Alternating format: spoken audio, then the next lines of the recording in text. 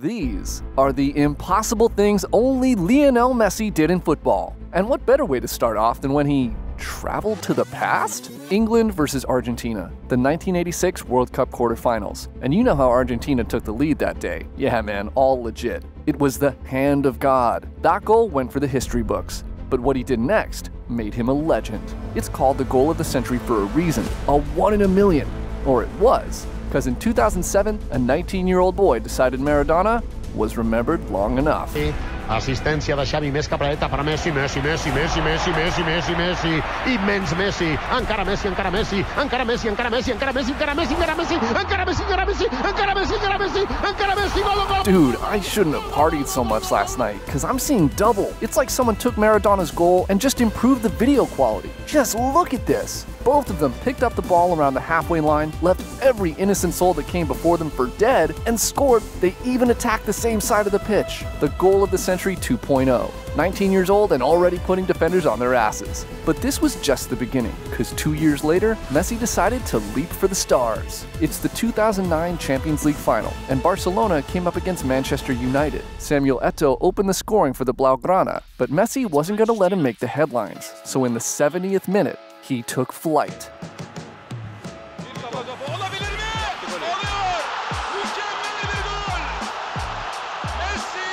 A boarding pass for Air Messi, anyone? Dude, that was so crazy. Even Ferdinand came on to say, the 2009 match in Rome, it was one of the most embarrassing nights of my life. He's the best player I've played against. Let me break it down for you. Leo is 170 centimeters tall, but he jumped almost as high as the crossbar. That's 244 centimeters high. But what's even crazier is the height of the jump in relation to his size. Leo's head was 69 centimeters above his normal height. That's an insane vertical. No wonder he lost his boot in the celebration, but I'm just glad he did. Kissing your own boot is a new level of humiliation.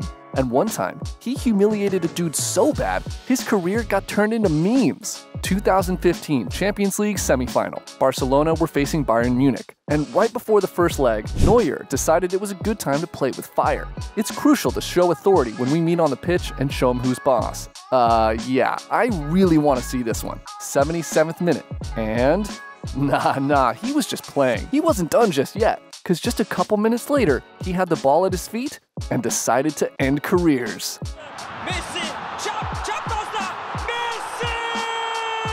Dude looked like he was struck down by lightning. Messi dropped his shoulder, Boateng, and people's jaws all in one move. Guess now we know who the real boss is. But I feel bad for Jerome, man. Being humiliated like that, at least he kept it cool. Anyways, Leo didn't need his teammates to run past those defenders. But sometimes, hey man, I thought referees were supposed to be neutral. Leo's been dropping defenders for years.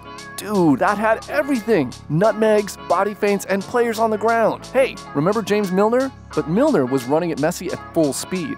Leo once stole a player's nuts while he just stood there.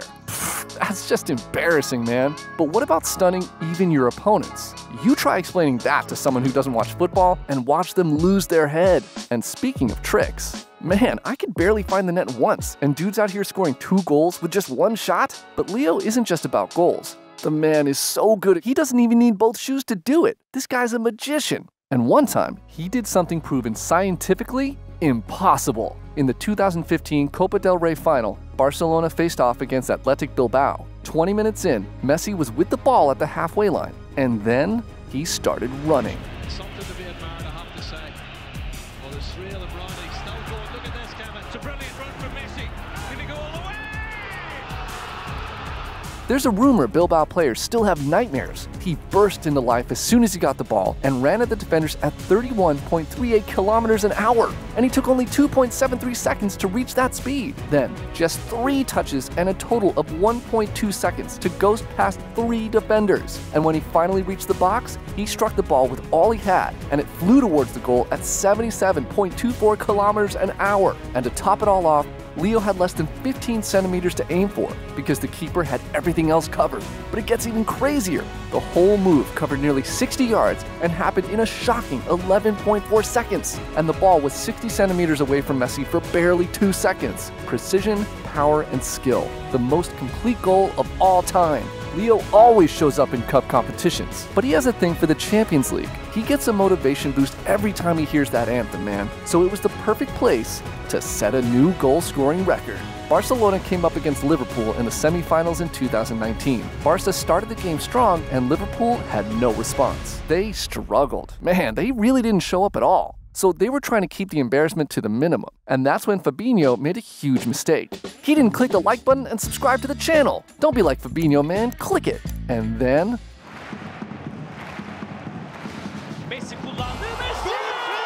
man, that was just sick. Everyone went crazy. Just look at these guys.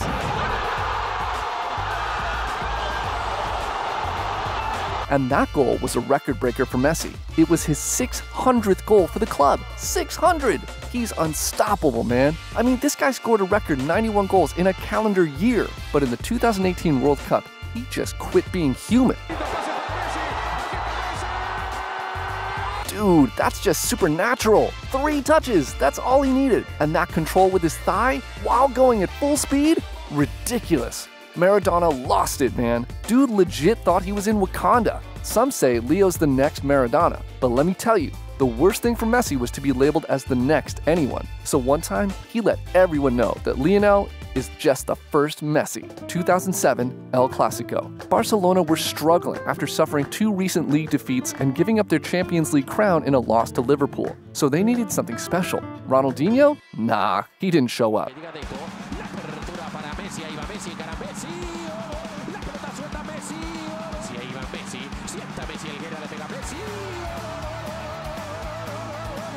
And that's when the world met Lionel Messi. Real took the lead 3 times and were even a man up, but every time they scored, the Wonder Kid replied with a goal of his own. His first ever career hat-trick, and it came while destroying his biggest rivals. But that wasn't peak Messi, because one time, he made every jaw drop to the floor in Madrid. In 2011, Barca didn't just face Real in La Liga, they were also pitted together in the Champions League semifinals, and the first leg quickly became the Messi show.